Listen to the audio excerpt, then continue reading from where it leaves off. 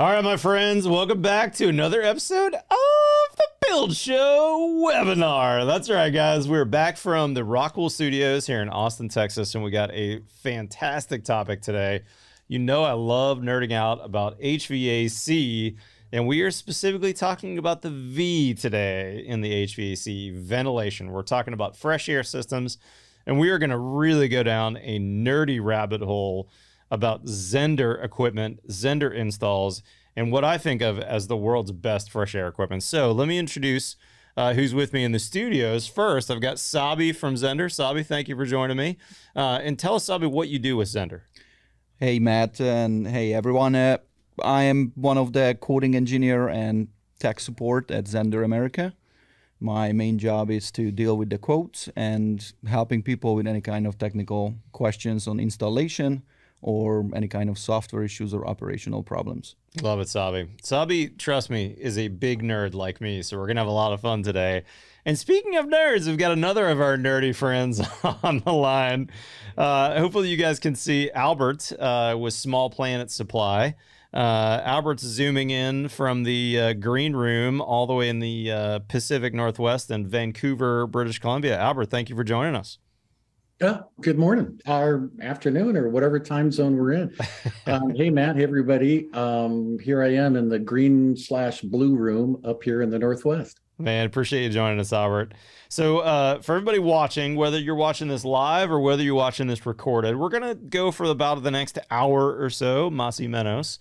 And we're going to first lead off with Albert, who's going to give us a bit of a presentation, because I think as we talk about these systems, it's really important for us to have a good understanding of why fresh air, and then what does it look like to deliver that fresh air to our houses, to our buildings. And Albert's got some really cool slides because he's actually going to be showing us a range of different projects, from small projects, multifamily projects, kind of all kinds of different housing, and also kind of running through a little bit of the Zehnder catalog, because these guys have a lot of different equipment. Now, I'm sure if you're watching this, I guess I'm not 100%. If you're watching this, you've probably seen my personal house. I've got the Q600 in my attic, and I made a bunch of really long videos. If you haven't seen those, feel free to check those out. Talking about my system from the install to the commissioning to even like, here's how I serviced it 6 months later. But we're going to leave time at the end of this hour, probably the last 15, 20-ish minutes, something like that, for Q&A, because I suspect a lot of you that are on the line today have some questions, and we've got about 150 people live from their Zooms at home listening in. And by the way, if you're watching this on the recorded version, sign up for our newsletter so you can know about when these webinars are happening, because we're sending a newsletter out Tuesdays and Fridays, and that's when we're announcing these. But with that being said, I'm going to pass the mic and the screen controls over to Albert. Albert, give us the full presentation, brother. Talk to us about fresh air and what we need to know about Zehnder. All right. I'm sorry. One last thing, Albert. I forgot to have you tell me who you are and what you do. I'm sorry, brother. Well, yeah, I suppose that might be useful. I glossed right over that. My name's Albert Rooks. I'm the CEO of Small Planet Supply. I founded Small Planet Supply back in 2010. And for the last 10 years, I've worked on ventilation a whole lot with Zehnder equipment. We've had a long-standing relationship with them. And over the last 10 years, we've done lots of, very tiny projects, single-family projects, and lots of multifamily projects. I typically do a lot of educational sessions around the ventilation subject. And so here's a few slides about, kind of talking about why ventilation and things like that. So this is actually a slide out of, doesn't matter whether it's passive house training or code training. It all starts kind of down with the same thing. It's a bit of a comic, but the reason we do ventilation is really people. After we start thinking about people and what the impact on the load of the building is, it gets a little more interesting, because then we're really trying to manage energy loss. But really, the first thing is we've got people inside of buildings. Buildings are getting tighter. Air barriers are getting more attention all the way around, and some of them, are down to 0.6 and tighter. I see lots of 0.3 air changes an hour and 0.4. No matter what it is, the air barriers are getting. Ventilation is about people and comfort and health first. After we satisfy comfort and health, we're looking to do that with the smallest energy penalty that we can. And as we move through it, we are trying to really manage, along with CO2, which is what we exhale, and having plenty of fresh oxygen to inhale and feel healthy and comfortable. We also have to manage the humidity. We have to manage the humidity for people. And so we want to kind of keep it in that green box range, or maybe the gray box range, no matter where we are. It could be up in my home of Olympia, Washington, or we could be down in Austin, Texas, right? Olympia, Washington, cold and dry in the winter. Eastern Washington, even colder and drier. Tahoe, cold and dry. Saskatchewan, cold and dry. But down in Austin, Atlanta, hot and humid, right? So there's things about humidity to manage on both sides. As we go forward and we look at how we do ventilation, it's pretty much like Matt's house. Matt's house looks like this. I'm not saying it's a small house. I'm saying that when we supply ventilation, we supply it into the green areas, into the places where people occupy. So we'll send supply flows into bedrooms and to living rooms, bedrooms primarily, and there's a couple of slides about why we do that. But basically, we want to have a long, good night's sleep without having a high CO2 level inside the bedroom. So we supply lots of air into it. And then we pull air out of kitchens and baths. And there's real simple ways that we come up with flow calculations on how to accomplish that. And then the middle spaces in the home, however many hallways or entryways there are, those are all just kind of crossover. So if we look at this map, it's a positive pressure zone in the green plus signs and negative pressure zones because we're actually pulling air out with a fan in the HRV. And so positive pressure goes to negative pressure zones, and we generally try to wash or cascade the air across the entire home. And as the buildings get better and the insulation quality gets better and the air tightness gets better, and even when you get up to net zero and super insulated homes, the surface to air, surface temperature gets more uniform across the house, and we can't even really rely on the eddies or the temperature differentials to drive the air. As we get into the equipment and we're injecting plenty of fresh air into the home, we want to get that lowest energy penalty. So where the industry came from, 20 years ago and way back, if anybody knows the Saskatchewan house, which had the first ERV built in North America back in the 70s. Normal equipment we can see has this lower right-hand kind of 40 to 60% efficiency range. And then as we move left, basically those higher percentages is the amount of heat loss across the building. So in this case, a higher percentage is a good number to get because as we create the heat inside the building, we want to inject a lot of fresh air into the building, but we don't want to pull that energy out of the building. We want to keep it in the building. So when you think about it, the HRV is really part of the thermal boundary of the building. It's part of the insulation layer, the air tightness layer. So getting a higher efficiency just means that we need smaller heating equipment. It doesn't need to work as hard. And if we're in hot and humid, we don't need to dehumidify. We don't need to cool as much. Same thing works on that end. In a home where this is working, it's really easy to tell. And here's really what happens. So this is a house that was built in 2014. It's got Zehnder equipment in it and newly constructed, super insulated, very airtight, hit tighter than 0.6 ACH 50. And the top lines are the internal temperatures. So that's the temperature in the house in April with no heat turned on. Families in it, they're occupied, and the heating system hasn't been turned on. So you can see that the top line is really the actual temperature in the building. That's the return flows coming back from kitchen and bath. And it's hovering near 70 all the time. And the lower sets of lines are the temperature outdoors. So that's fresh air coming in from outdoors. And then the blue line above that is the exhaust air after it goes through the heat recovery core and is heading back out. And so the interesting part of this is how well the equipment works when it's matched with a really good building envelope. And then you can also see a funny little bump every day. So this is like 5 days. Every day's got that little bump. And the nerdy fun part of this question is, if anybody can guess what that little bump represents, I'll tell you what it is, because it's just me talking now. So I love actually the interaction about it, but that's the morning shower. So when you think about it, all that hot water comes out of the tank, spills into the bathroom. Now we got a whole bunch of heat. That heat shows up in the return air at the HRV, and we pick it up. And then you can see the corresponding bump go after it goes through the HRV and it comes back into supply air. So that's when they really work. That's a killer slide, Albert. Sorry to interrupt. Yeah. I really like that slide. I did want to say one other quick thing to interrupt. As Albert's going through these, he doesn't have audience interaction, but how you can ask Albert a question is to throw your question on the Q&A tab. If you're familiar with Zoom, somewhere in your Zoom thing, for me on my phone, it's on the top. There's a Q&A tab. Throw your questions in the Q&A and I'll moderate those.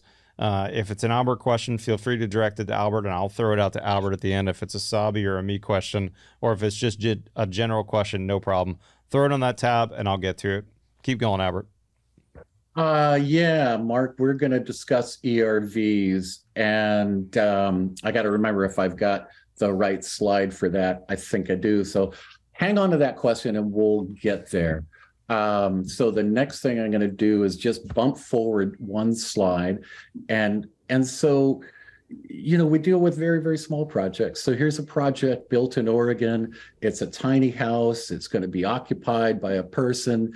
And so in this house, we put in, or the builder, we can see him there, Dylan Lamar, super nice guy, put in a little CA70. And a little CA70 is a really cool little device. It's an ERV. So an ERV also captures humidity or functions in humidity. So in the Northwest, an ERV will kind of maintain the humidity inside the enclosure when it's cold and dry outside, which doesn't get super cold and dry in Eugene, but it does happen in the winter.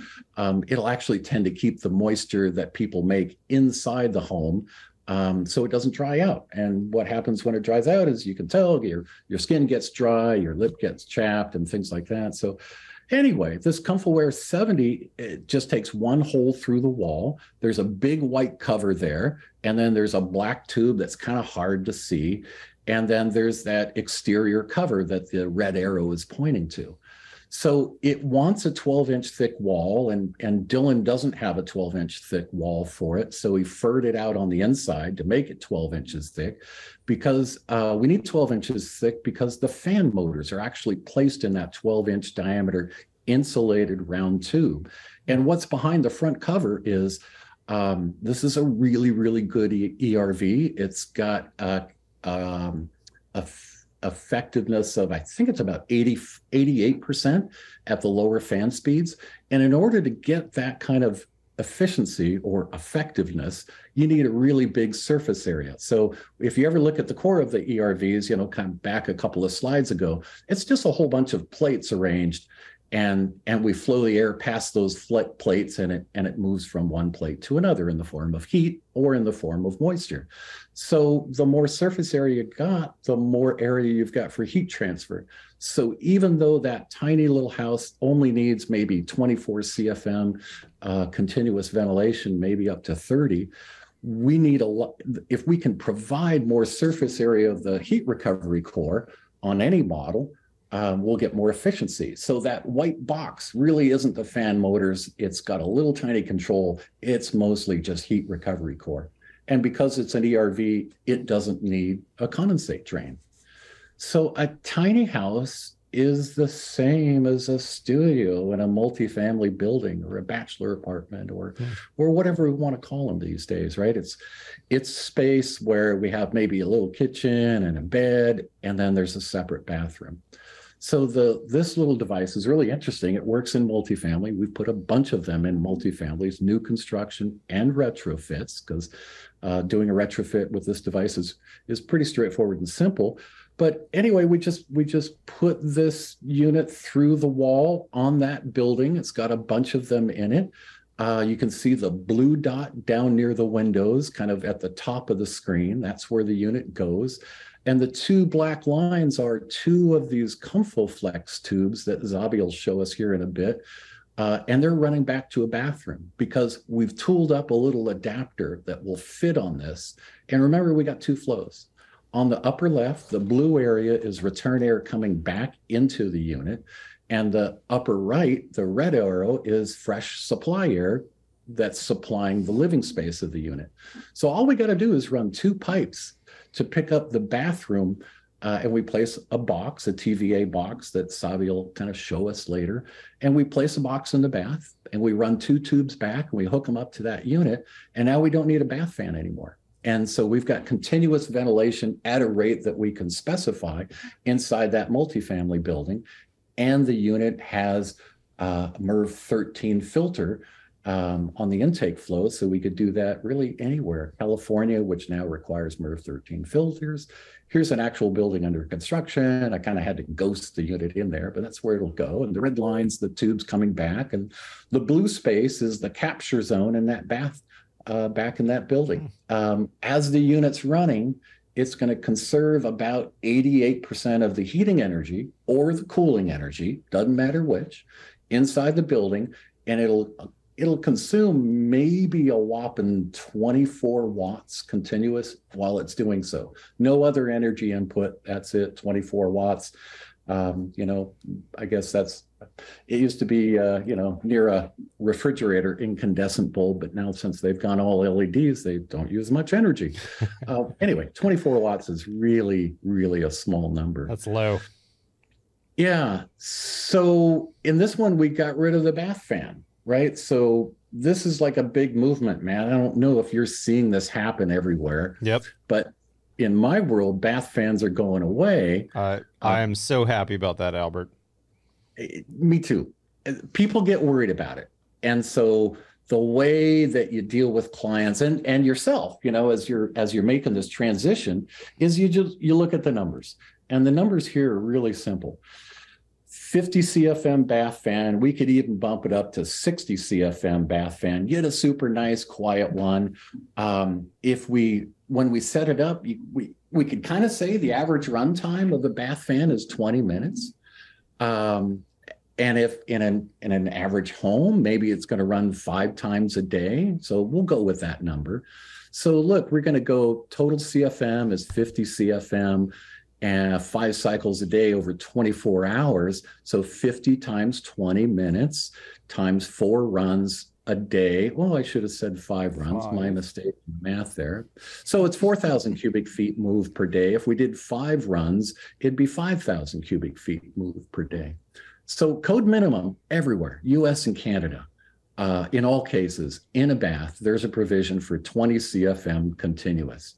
So our little CA70 plugged into that little living unit is going to be running at least 20 CFM continuous, pulling out of that bath that runs 24/7. So the total CFM is really 20 CFM over 24 hours.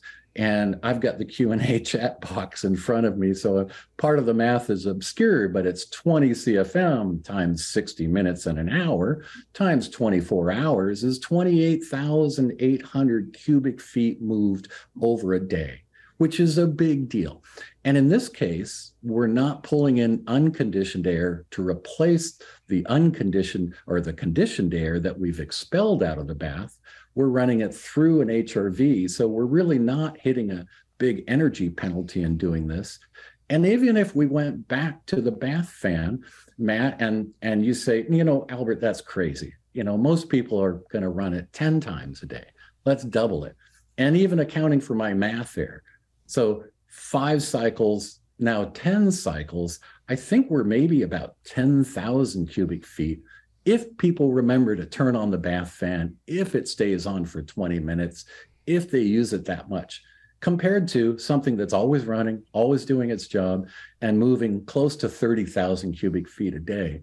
So people like that, and that's great. it does take a little longer to take the fog off of the mirrors and things like that, because we're moving a little less flow across time. However, when you think about the building bathrooms always get wet. When you see decay and failures in the buildings, it's always around water. And my experience with this is that the baths are now become a pristine zone. The towels dry out, the shower stall dries out. It's just much, much better for the building. That's my, just to interject here quick, Albert, that's been my experience. I've got a family of 4 kids plus my wife and I at our house with my my Zehnder Q running at 100 and I forget what mine is, like 150 CFM 24/7 365. My bathroom super dry, and my kids, I guarantee you, never hit the boost function when they're showering, but yet it's always running on low and slow. Right. And, so that's a really good point, right? In these systems, all of these systems basically provide a button in the bath where you can hit it, and it boosts it up 30%. But it only boosts it up for, 20 minutes and something. And that's really just to pull the fog off of the mirror. Yep. Because we don't really need it for the building. We're just trying to accelerate it a little bit to take care of a momentary issue. Yep. So it'll go back to its normal rate, after 20 minutes or something like that. So super interesting stuff. And so what we do in small homes really applies to large buildings. So if I look at this could be a 1-bedroom small home, roughly about 600 square feet, something like that. It's a multifamily building, which is nothing more than a bunch of small homes stacked together with common walls, which are generally more efficient because we have all these common walls. And as long as we get air tightness to them, they work really, really well. So a building like that, we just put up a little bigger unit, a 160, and a 160 sweet spot is about 50 CFM of flow at the medium range, gives it another 30% boost factor. And really, we're just supplying bedrooms and supplying the blue zones and pulling air out of the red zones. The red zones in this case is 1 bath, 20 CFM, 1 kitchen, probably maybe 24 CFM, which will give me about 48 CFM continuous flow, is going to be in the 0.4. Of course, all my Q&A stuff is 0.5. Okay, 0.5 air changes an hour. And as we really want to nerd out, 0.5 is a little high. I don't really want to go that much higher. And that might be a point, Matt, that we kind of talk about a little bit separately here. I like it. And sorry, there we go as we jump ahead. And that's what it looks like installed. Super compact, tight. You can see the kitchen exhaust has got that white arrow right in front of us with a TVA box that Savi will show us. And just goes in a single family, it'd be the same. We could hang it in the ceiling and hang it high, or we could hang it on a wall. And then as we add another bedroom, we can add another 2 bedrooms. We just step up to a slightly larger unit. This, of all of them, this is still kind of my favorite. I really, really like this unit. Doesn't have all the fancy Wi-Fi controls that we have right now, but this is on planet Earth. This is about the most efficient unit you can get. The Passive House Institute in Germany is rated at 92% effective. HVI rates it right around 91% effective. It's just super, super good. It's quiet, it's compact, and it'll do the same thing. Just a little more flow. It's got a great core. Albert, which model is that? I don't. That's the 200. That's the 200. Yeah, okay. CA200. CA200. 10-4. Yeah, yeah. And it, it's sweet. It's super efficient unit, easy to install, fits in a 12-inch drop ceiling in multifamily projects or in single-family projects. If we want to hang it in a crawl space or hang it in an attic, we can do that. Matt, how often do you got to go up to your attic and change the filters? Every 6 months. Every 6 months. You got a nice big old attic with a great stair to go up there and do that? Yep. I do. Well, I've got easy access. I made sure to make a nice mechanical space for my equipment, but I don't always get that in my clients' houses. Well, yeah. So, I mean, that's just kind of like the thing. One thing to think about is, right, you've got that every 6 month relationship with the device, and maybe the non-skilled owner's got that same relationship going forward. So you see these gray little caps at the bottom of this thing. Those are the filters. So you just want to mount these things where someone can get at them twice a year to change the filters. Super easy to do, nothing real technical, but getting a 60-year-old guy like me to slide on his belly in a crawl space is something. So providing the right space and environment to do that. I did a retrofit, and it's one of the pictures here. And then there's a really nice install that somebody did in Bellingham, Washington, straight up timber framing company. They're awesome. And so you can guess mine's the ugly one on the left. And these are CA200s and single family residences. And this is where it proves I'm not a builder, but I'm kind of good at ventilation. And when I worked on my design, I just kind of looked at all the flow rates and so forth. And the upper stream is kind of where I started out. And you just look at, how many kitchens, one kitchen, maybe a master bedroom, another bedroom, they'll all want supply flow. But in North America, it's really about the exhaust flow. When we size systems, when we look at the 20 CFM continuous for exhaust, and we compare that to the norms that the code wants us, or ASHRAE, of 10 to 15 CFM per person on occupancy.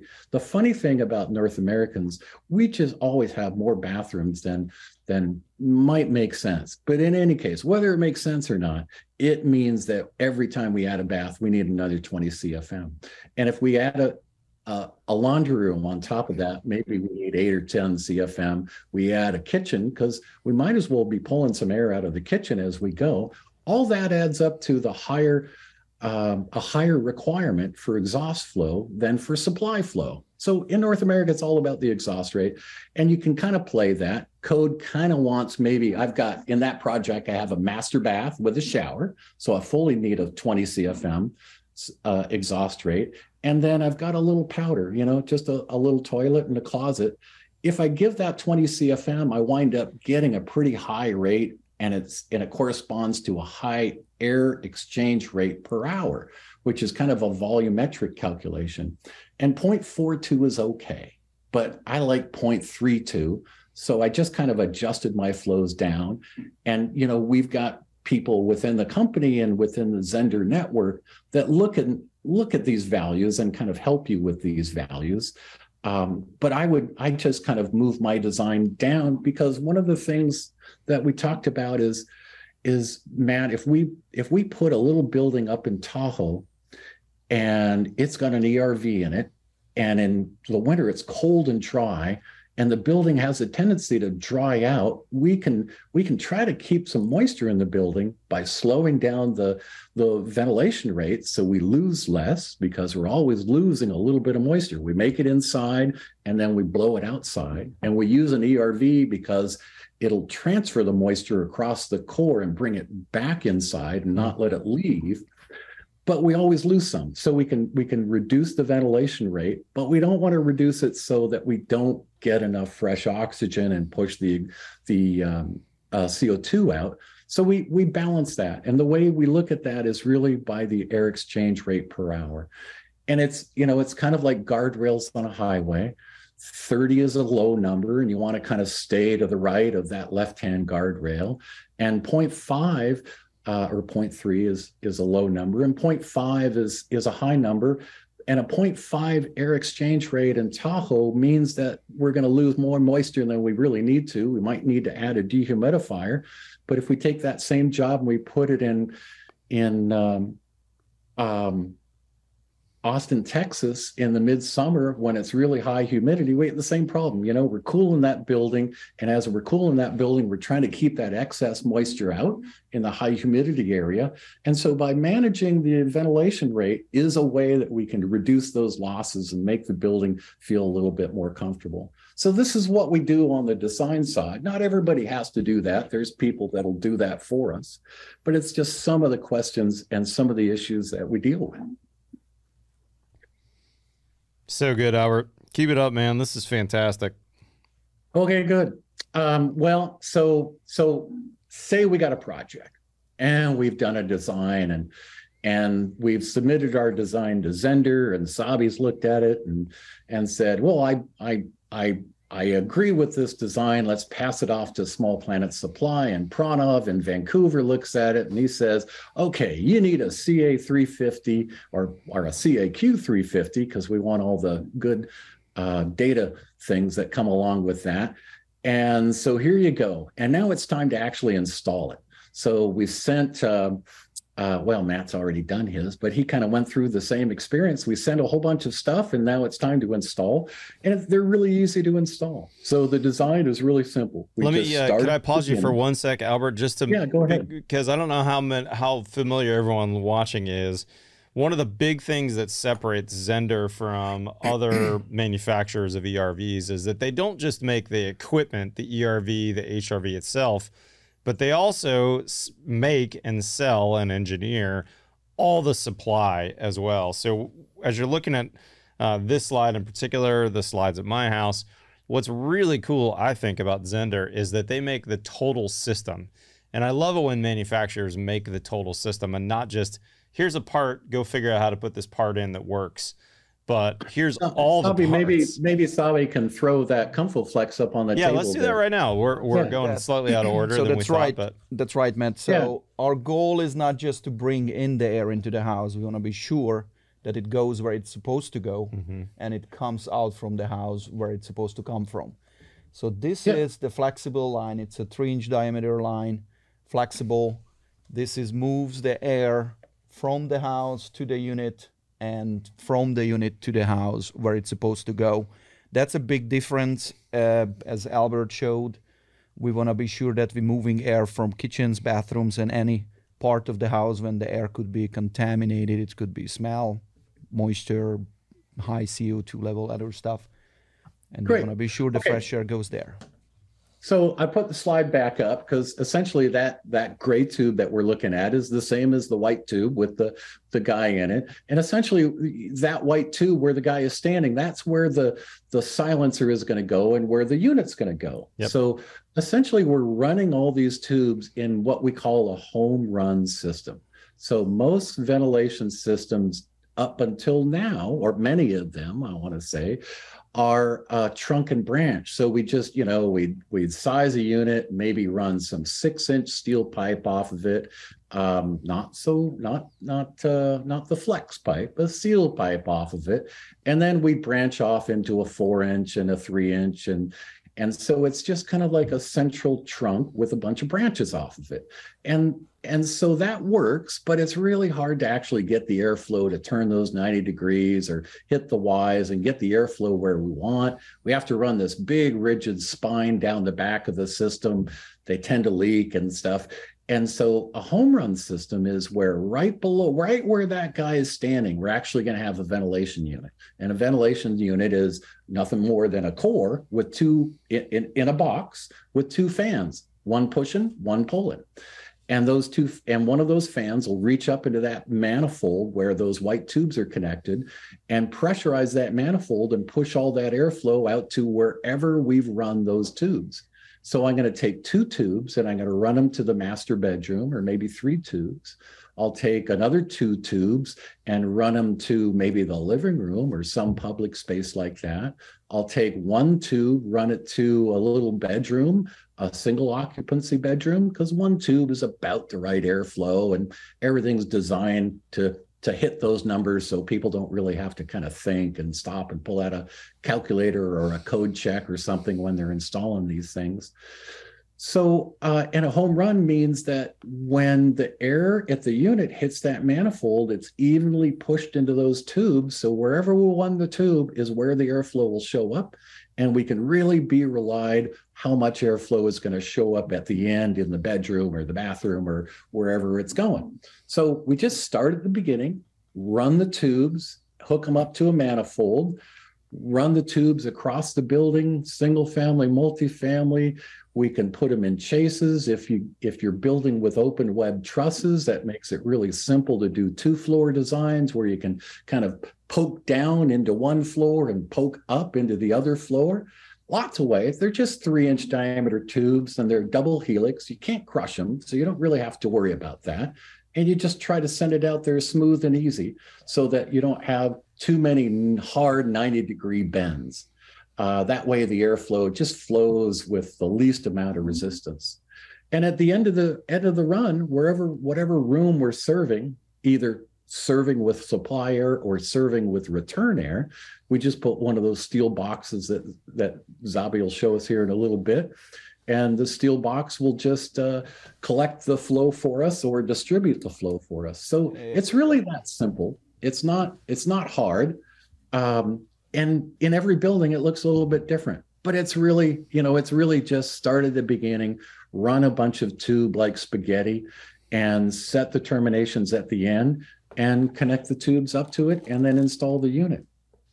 In commercial spaces, it's easy to set a drop, work around sprinklers in California, however you need to. And then at the end, you just hook them up to your unit. And I guess it's really nice to be able to actually see the equipment. So I'm going to flip it back to Build Central there, and we got the equipment sitting on the table. So the tall box there is just a 2-tube box. We could hook 2 tubes to it, point it down and from the ceiling, and right where Matt's hand is, we'd trim that up to the drywall. And there we go. There's a bracket that's kind of hidden that you can, side, you can reverse the bracket and hook it up to the framing. And then at the end, yeah. So there's a supply return, and I can't tell if that's a supply or a return. That's a supply. That's a supply. Yep. Okay. And so what happens is, just like Edward said, we're going to cut this flush with the drywall. So this can poke down however we need. And this would be like a ceiling mount, right? I'm kind of showing this coming down through the ceiling. It could be a sidewall as well if we wanted to. A sidewall. And what's really cool, and I know a bunch of you have asked this question, this really got me the first time I saw a crew installing them up in Vancouver. This was one of Albert's projects. The carpentry crew was installing the Zehnder system, not an HVAC guy. The carpenters were running these, and I was like, "Those look like shop vac tubes." It is. They're basically just a shop vac home run tube, right? When you hook up your rigid shop vac on the job, you hook it to the blower, and then you got the end nozzle that's your car nozzle, let's say, and as long as it's connected, it works great. Same with this. And what's cool about it is the carpenters, when they're installing this, they aren't like, oh, we got to measure out 22 feet of pipe. It doesn't matter, because here's the secret sauce. And this is when I finally understood this, was when everything kind of came together in my mind. Whether this outlet is 20 feet or 100 feet from the machine, it's the same shop vac tubes. Each one of these tubes runs about 12 CFMs.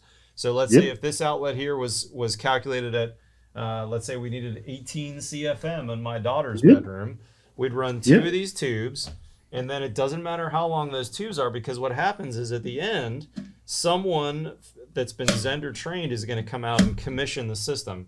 And this is the final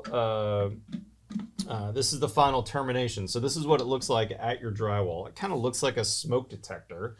And what's crazy about it is you take this little beauty connector off, if I can get it off, and then underneath here, it's going to be a little hard to see on camera, but underneath here is this distribution bar that if I, Sabi, help me out here, if I unsnap this. Oh, it's hard to do, actually, unless it's... You do it for me, brother? He's done it more than I have. When you unsnap this little cap on here, it's going to release the locking mechanism. And then now this mechanism can go up and down. And so at the final commissioning, you're going to have a commissioning agent, a person who's going to come out to your job. They're going to put a flow hood on this. So if this is on my ceiling, put a flow hood on there, and they're going to go around the whole house. And whether it's an exhaust or a supply, they're going to go back to the engineering report and go, okay, I'm supposed to have 18 CFM here. Boop, let's pop the flow hood on. Oh, we're at 24 CFM. Doot, doot, doot, doot. Let me clank this down. Let's check the flow again. Oh, boom, we're at 19 CFM. We're right within 10% of where we needed to be.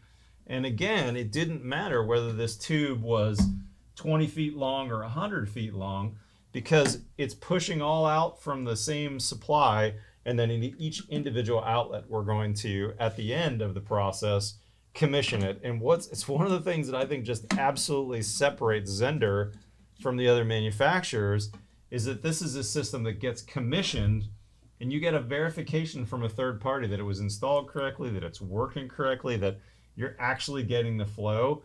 And now at my house, I've got a commissioning report from the guys that were there. Gary came out to my house to commission it from Zehnder. And now we've got a Texas guy who's all trained up and is in, an hour away from my job sites.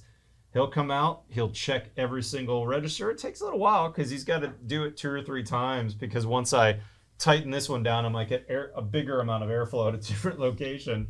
So he's got to go around the house with a ladder 3 or 4 times. But when it's all said and done, this system that was just installed by a carpenter who wasn't necessarily trying to figure out some special distance or anything crazy on these pipes is all commissioned at the end. And now I've got a fresh air system.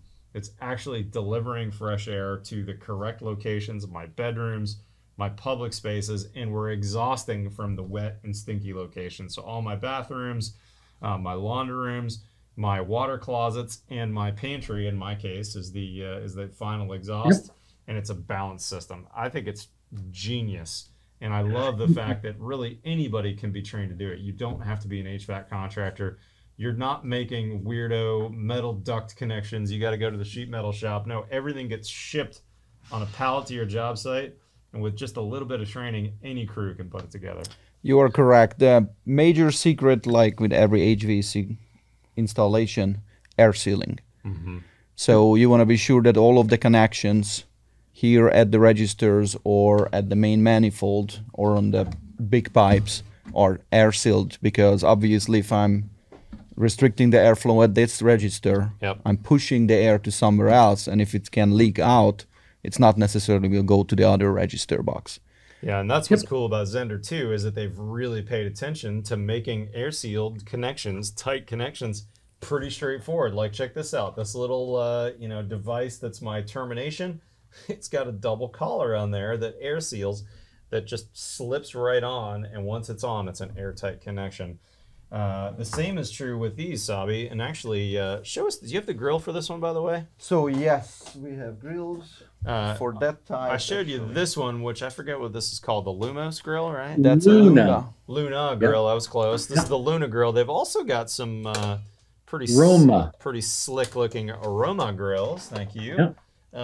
Which this could be a really nice ceiling or wall mounted grill. And this could be supply or exhaust, right? It's both. Yes, you are correct. So it could be supply or exhaust. If it's an exhaust, we're always using filters on the exhaust ports because we're protecting the distribution system. Just imagine in the kitchen when you start to pulling the air from cooking, you don't want those grease getting into the distribution. Yep. So we have and that's a big subject right there. Yep. There's a big subject. And then Sabi, I see you got a little comfort set in there. You got a comfort set in there? Correct. I put it in. So this is a genius idea. No moving parts. Yeah. Airflow restriction. It's a bunch of straws in a round shape of the connection. And how we restrict the airflow is we're just changing the washer on the top of it. A little washer diameter. Yeah, so on Matt's house, right? He's got a few bedrooms, and then he's got a pantry, and the pantry is maybe a supply or a return area and stuff like that. And then so somebody looked at Matt's house and said, gee, let's do 24 CFM in the master and 8 CFM return air in the pantry. And then we put in one of those boxes that Sabi had. And then how do we actually go from 12 CFM per tube down to 8? We do it by operating those flow restrictors. And in the Luna grills, it's the twist and turn that Matt was doing. And in the square TVA boxes, it's that little genius flow restrictor that Sabi pointed out. And so the installer secrets are, when you look at the designs and each tube is sized in average conditions, and runs under 30, 35 feet or something like that to carry 12 CFM, as long as we don't turn it into a spiral spring with a 90 and a 90 and a 90 and a 90, right? If we have nice, smooth, even bends, we can rely on that 12 CFM. If we got to go from one end of Matt's house all the way to the other, because it's a big, long house and that's where we got to go, then the only thing is we might think about how much static is on that really long length. And if we got a room that wants 2 tubes by design, so 2 at 12 or 2 at 10 CFM, let's just maybe put a 3rd tube in there to kind of spread that, to reduce the overall static of the flow across 3 tubes instead of 2. And that's how we wind up getting ourselves out of trouble. I see some projects that I commissioned myself, and we'll look at some installed projects here in a minute. But they just, they had to go from the basement where the unit is all the way to the top floor. And the design is having a little bit of trouble because they had to go twist and turn and twist and turn to get there. And so one of the ways to do that is just back up, add another tube, another 12 CFM allowance. That lowers the static across all tubes, and we can get our flow, because the unit's got plenty of capacity to give the flow. It's just all in running the distribution in a way that will get us the flow where we want it. And then once it's there, it's just tuning each room by adjusting the termination, and somebody with a flow hood that literally just puts the hood over the termination and reads the flow and makes an adjustment. So with that, maybe I'll just throw more pictures up here. This is in my house. This picture might actually be in Allison Bale's new book, Do Buildings Breathe, or Do People Breathe? Or he's got a good title. Do Houses Need to Breathe? Right? Yeah, there you go. Right. So this is the house I'm living in right now, which is an old, it's not an old house by East Coast standard, but by West Coast, it's, about 80 years old. And so it had a forced air system. And first thing we did is moved in and ripped out the forced air system.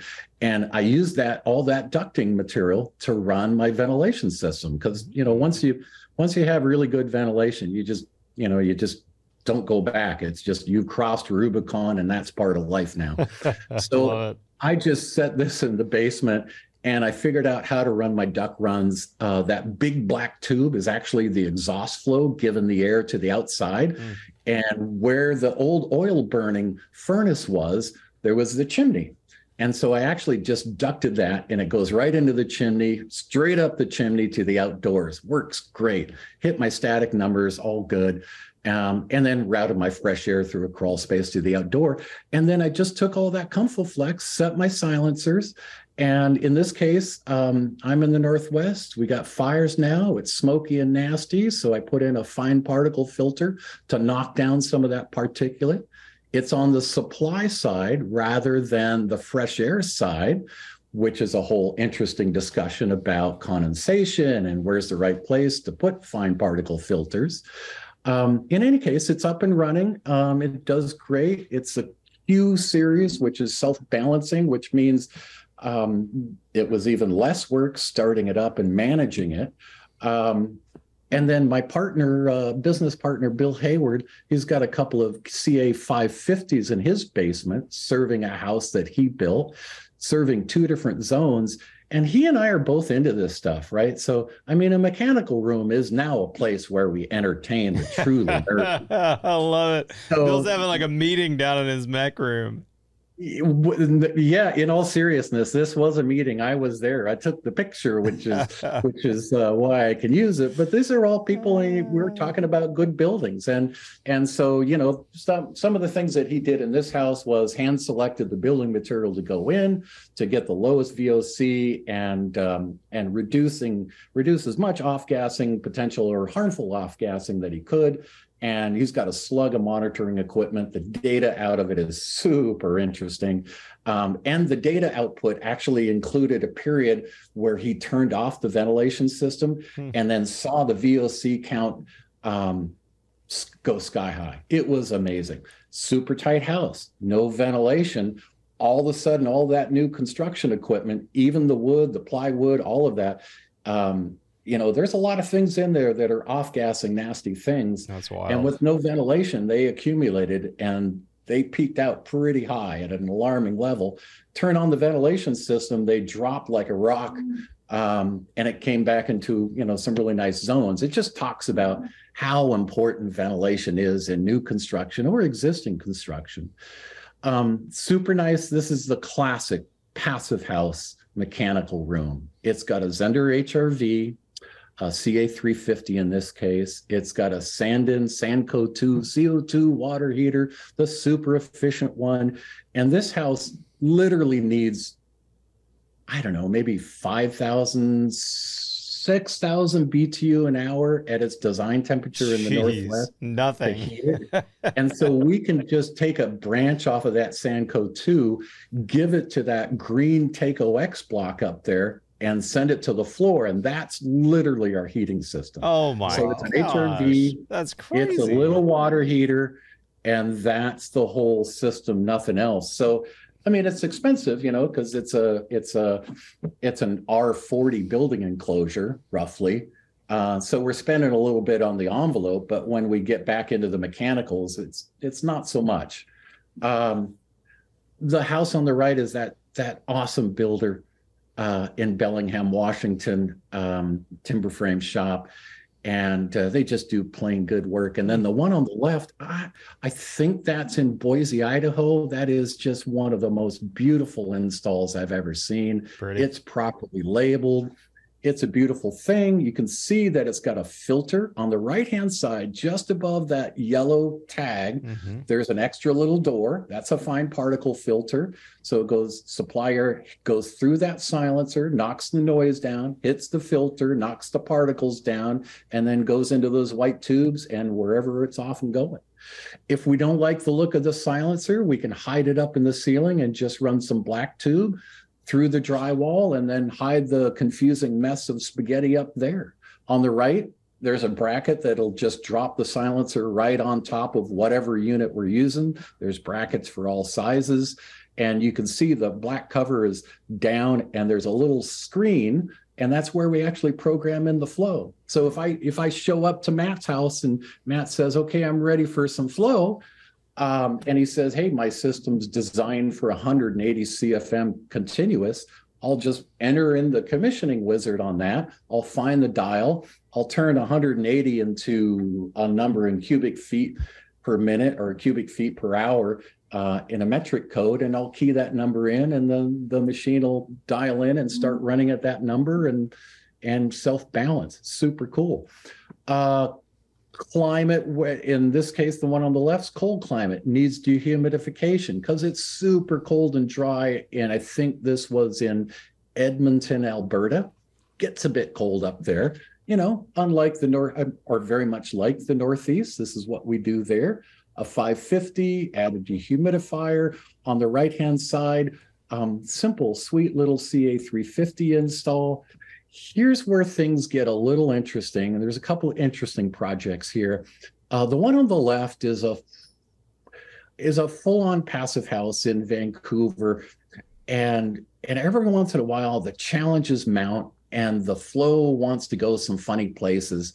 And if you wind up, if it looks complicated and you have a hard time following the pipes, that means you probably got some more static than you need, and you're going to have trouble. And we actually had trouble getting the flow because of the static and how we could convince the flow to move where we wanted it to go. So we had to actually pull that unit out, replace it with a 550 to overcome higher static. We did it. We got the flow. It's working. The one on the left looks a little, it's got some interesting angles to a guy like me that likes plumb and square.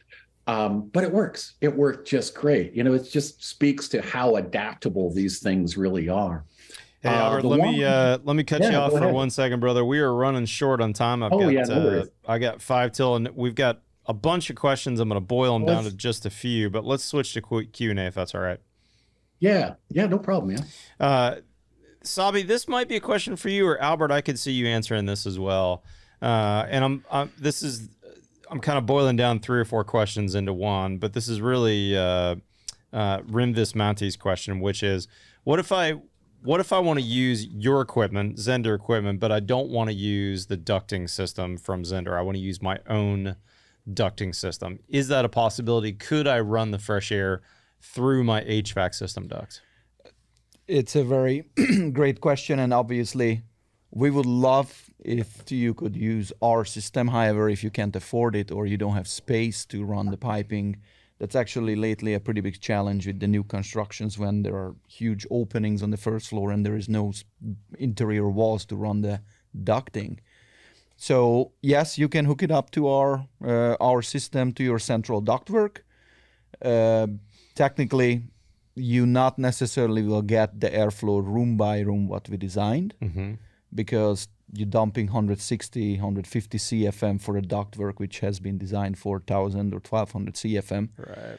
But you're still moving the air and you're still buying the best equipment on the market. So instead of buying a lower efficient unit and using that for fresh air ventilation, you still can hook up our unit and you still get the ventilation result. However, it's not necessarily targeted. And this wasn't someone's questions, but it's something that Sabi and I talked about earlier that I want to bring up, which is, you know, when you get a quote back from Zehnder, when you get a small planet supply quote, sometimes people are like, oh my gosh, you know, I spent $4,000 on my last ERV or $3,000. Why is this so much more?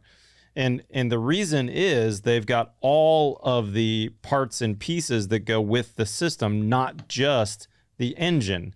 So instead of just buying, you know, a V8 engine for your truck, you're buying the whole chassis and the distribution and the transmission as well from Zehnder. Right. So you can't just look at an apples to apples. Oh, this is the Panasonic price. This is whatever price. Because honestly, if you look just apples to apples, here's how much the engine costs, the ERV or the HRV. They're really not that different. They're not that much more expensive. Maybe a little bit more because you are getting some. They're a little bit, yeah, they're a little bit more because the industry average is going to be like 60 to 75% effectiveness. Correct. And a Zehnder unit's going to be right around 90%. Yeah. And you know, that there's a cost difference there. Yep. On the scope of things, it's, you know, it might be like $1,000 or something like that, but that's not crazy because in BTU and comfort over time, the difference between 60 and 75% and 90% is really, really big. That's right. Yeah. And so Matt, if it ever hit 0 degree or 32 degrees freezing outside at your house and you're at 70 inside, there's a delta T between those two brackets, and 60% recovery means that 60% of that delta T is only going to be recovered, which means you're going to have cold flows into your master bedroom that are really cold. That's right. Uncomfortable. Yeah. And if you get to 90%, that delta T becomes really small. Pretty small. And those flows are no longer comfortable. They're okay. And I would tell you from my own experience, that's exactly what I found at my house, Albert. Last winter when we had some pretty cold temps, and by cold temps, I mean 30 out, right, in Austin. Sure. It's not usually that cold. But let's say my indoor air is 70, so the delta is 40 degrees. I thought, oh, I'm going to run my system on boost mode all night long to cool down my house. Well, I did that. I ran it on boost mode. I can set it on my Zehnder app on my phone. Yep. I set it for 8 hours overnight. I wasn't even able to bring my temperature down 1 degree overnight in my house. Right. I have a great envelope. I'm very airtight, and my system's 90, 88, 90% effective at moving both moisture and heat, enthalpy and heat. So I didn't gain anything hardly at my house overnight, except I had extra fresh air. Well, and it's a funny thing, Matt. So we call these things heat recovery ventilators or enthalpy recovery ventilators. And you're really in a cooling climate, and it works exactly the same. We call them heat recovery ventilators because they were made in cold places on Earth, right? But it actually works. What you're talking about in the summer is the same scenario. The higher efficiency means that you need less cooling in the summer to maintain those interior temperatures. That's right. Physics works both ways. Physics, and dehumidification on that point too. I need less dehumidification. Yes. I do want to make the point though, and I think it's worth on every webinar we talk about it. I hear often people saying, "Oh, I'm going to put a Zehnder in, or I'm going to put a fresh air system in. Now I don't need a dehumidifier if I'm in the South." And that is not true. This is not a dehumidifier. This will not dehumidify. If anything, it's going to add some humidity to your house, because remember, it's still, even if it's 90% effective, 10% of that moisture still might come in. Correct. So when you build a tight house, you're still going to maybe have a little bit of extra grains of moisture coming in than if you had no ventilation system, let's say, on a very tight house. So you still need, in my mind, a dehumidification system. Completely agree. Absolutely, completely agree. We have great softwares, what we can use now for manual J calculation, which gives you the latent load and the sensible load. You just have to type in the proper information to the proper section, and manual J will give you what is your load. Yep. We, unfortunately, because it's not a dehumidifier, we only recovering the delta, certain percentage. It's still bringing in some humidity for you, but it's much better than just opening the window or using 100%. Straight bathroom fence, pumping air out, creating negative pressure. So much better. I can't remember whose question it was, and I'm going to summarize it just in the interest of time. But Albert, someone asked the question, how do you design an HVAC and manual J equipment sizing and ventilation when you don't know really what the tightness of the building is going to be at the design phase?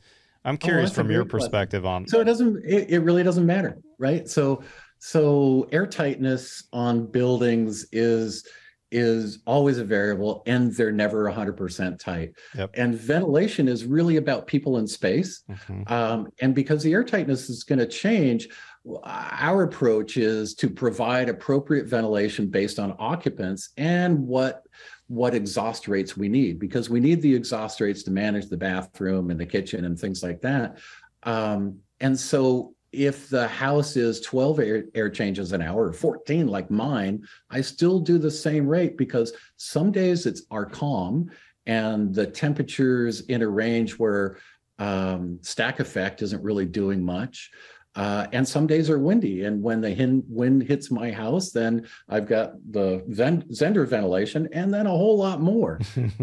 But in all cases, right, the climate, the conditions always change. So we start with a baseline, assuming that we need to provide proper ventilation for occupants, and we need to pull air out of kitchens and bath and manage that moisture. Yeah, love it. Yeah, the normal goal, what we use at Zehnder, is we want to exchange the total volume of the building in every 3-4 hours.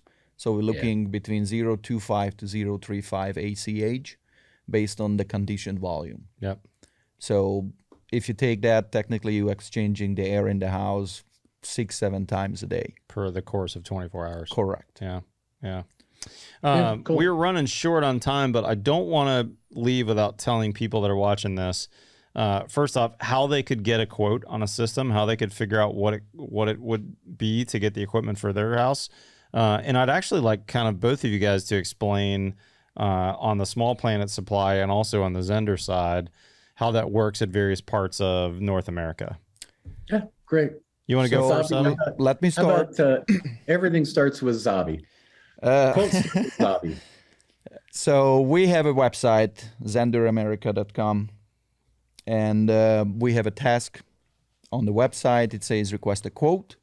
So technically, when you click on the task, you have to upload for us your floor plan. I would like to emphasize that we would like to get some detailed floor plans. It's easier for us to work with if I see the proper numbers and I can calculate the proper volume of the building instead of a hand sketch. However, I have customers who doing retrofit, they don't have professional plans, so they're doing a hand scratch with numbers, it can work. So you submit to us the requested documentation, and if you have any extra notes for us, let know that you want extra CFM in certain parts of the house. You submit it to us. Normally, we're returning your quote within 2 weeks, 10 business days. We try to do our best. That's pretty good. We try to, if you have any question, obviously you can call us, email us. We're discussing the project. Talk with your mechanical engineer or with your architect if you want to bring those people in. Our goal is to help you and be sure that your system will be designed properly and it's working properly, so you as a customer is satisfied with our product. Love it. Albert, and then every once in a while, Sabi will hand off a quote to us, because we only work in the Western US and Western Canada, and actually, I'm sorry, also the Maritimes in Canada. So Sabi will see a quote come in and say, hey, that's for Arizona. And he'll hand that off to Small Planet, and we'll get all that information. And part of our team will look at it and start working on it, and then reach out to whoever's project it is and start talking to them about their ventilation system. That works for a single family, a tiny house, works for a multifamily building. We work on them we work on all of them, and we've just been a super great partner with Zehnder for about 10 years now. And so we're always excited when we hear from Zabi, because it's more work to do. That's right. We are definitely happy for all of the distributors in United States. Small Planet is one of our distributor up there on the Northwest. And we have distributor here in Texas. And in states when we do not have distributors, we are taking care of the quotes for the customers. And as you mentioned before, the quote includes technically all of the parts. If you paid for the project, for the parts, we're packing up everything into one big box, and it's becoming like Lego. Yeah. With your shop racks. It's a big Lego set. And all of the parts are coming together. I enjoyed my house when I put it together. My 8-year-old son helped me. It was fun. So, and I would tell you, from a contractor's perspective, we've done 4 now in Texas in my houses. I did my personal house, and I've done 3 others. Once you've done it once or twice, you've totally lost the whole, oh my gosh, I'm a little concerned, I'm a little worried, like, how's this going to come together? Now I'm super excited. It's really straightforward. I understand it. So if you're watching this, you've never done one before, don't be afraid to reach out to Zehnder, to reach out to Small Planet, any of these companies. They would love to help you. They'll point you in the direction. There's lots of YouTube videos out there, besides mine even, that I watch a bunch of them, how to install them, what it looks like. And again, the first time I saw it, it was a carpentry crew installing it for a builder. The builder sourced it from Zehnder Direct, or probably from Small Planet, actually. Everything got delivered to the job site. The carpentry crew put it all in like the course of a day and a half. And then you're going to get a third-party person who's been trained with Zehnder, maybe even a Zehnder person, out there to commission it at the end and make sure everything's working correctly. So this is a very, very unique system. And is it more than your $2,500 ERV you might have put in the past? Yes, you're getting way more. You're not just buying, as I like this analogy I just came up with it. You're not just buying the engine, you're buying the whole car. And this is your V in your system. So now you can take out the V and let your HVAC guy do his normal hack job. And you can take care of the V job. That was a HVAC joke. I'm sorry. HVAC contractors, AC hack job. Sorry. Now they can do their work. Your crew can do the Zehnder fresh air. And then if you're in the South, I would recommend you have a dehumidifier in the house as well. And I like having systems that do their own things separately, that aren't all tied together. I'm not a big fan of magic box systems that do this and that and the other thing. If my Zehnder goes down, I still have my full HVAC system. If my dehumidifier goes down, I still have my Zehnder and my HVAC system. All 3 are totally separate, totally serviceable. Easy to service, easy to change filters. It's a phenomenal system, and I couldn't be happier to partner with Zehnder and do some work on the Build Show talking about this particular process. I don't want to leave, though, before I go back to you, Albert, from Small Planet. Albert, would you also just give us a quick Small Planet supply plug? What else you guys do? Because you guys do more than just ventilation, right? Yeah, we do. We attempt to do quite a bit. Founded the company after